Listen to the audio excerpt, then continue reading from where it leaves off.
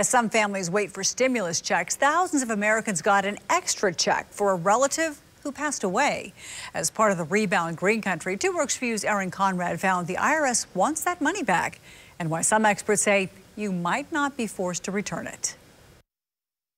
He was on dialysis, and so his kidneys just shut down.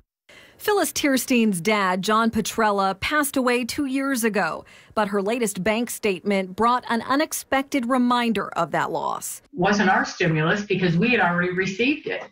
And further investigation, we figured out that it was from my father. The couple called their accountant, who believes the IRS didn't check to see if the recipients were alive. Rushed to get it out. They didn't dot every I and cross every T perfectly. They didn't look at the last filing of his tax return that we did, which was a final tax return, and there's a box that with a check mark supposedly that has final on it. This filing confusion weighs more heavily now that John's longtime companion Rosa anxiously awaits her own stimulus check.